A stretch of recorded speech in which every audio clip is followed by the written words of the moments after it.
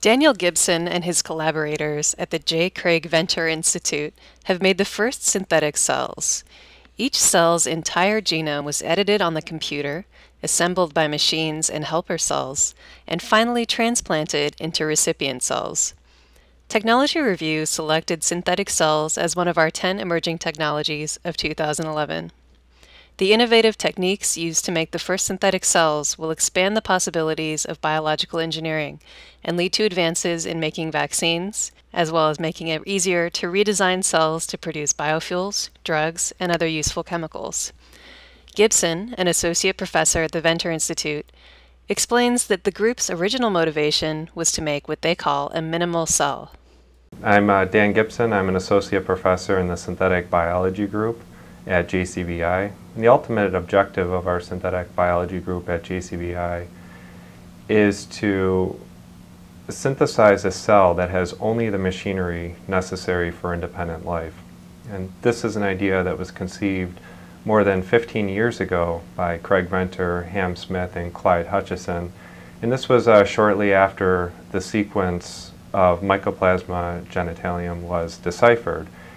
And this organism has a very small genome of only 583 kb, and it's thought to have the smallest genome of any organism that can replicate and grow independently in the lab. And so the idea was, since it's close enough to a minimal genome already, maybe we could make a minimal cell by synthesizing the genome and activating it. And so if we could understand all of the genes necessary to run the machinery of a cell, then this would really help us understand the biology of a cell. And maybe by having a minimal cell, this could be used, this genome of the minimal cell could be used as a launching pad for making more complex and useful organisms. Also, if we were to make a minimal cell, maybe this would help us understand how to design synthetic cells that had some very extraordinary properties, like sequestering carbon dioxide, producing biofuels, industrial compounds, and antibiotics. When we began this work in earnest in 2004, synthesizing a complete bacterial genome didn't seem like a very easy thing to do, because the only completely synthetic genomes were viral ones, and these are very small pieces of DNA that are only 5 kb or so.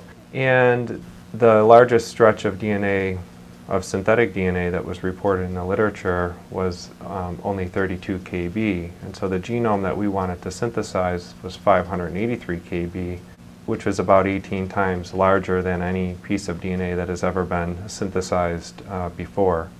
Gibson's group started with the sequence for a very small genome from a Mycoplasma bacterium. But even after they edited the sequence on the computer to delete some genes that were unnecessary, the genome was a piece of DNA much larger than any that had been made before.